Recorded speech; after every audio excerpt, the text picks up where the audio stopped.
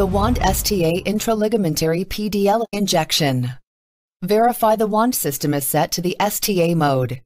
This injection is performed using the 30-gauge half-inch bonded wand handpiece.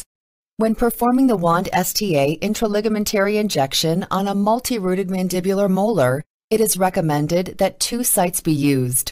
Always start the injection on the distal lingual root of the mandibular molar, followed by the mesial lingual root. The injection can be performed anywhere from the lingual line angle to the interproximal contact for each root of mandibular molars. For the maxillary molars, it is recommended that you initiate the injection from the distal buccal root followed by the mesial buccal root.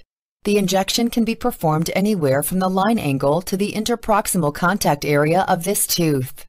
When performing the STA-Intraligamentary injection on a single-rooted tooth, it is necessary to use only a single site when performing this injection. You may choose to inject in multiple sites on premolar or anterior teeth, as this is optional. It is important to have direct vision of the needle as it enters into the gingival sulcus.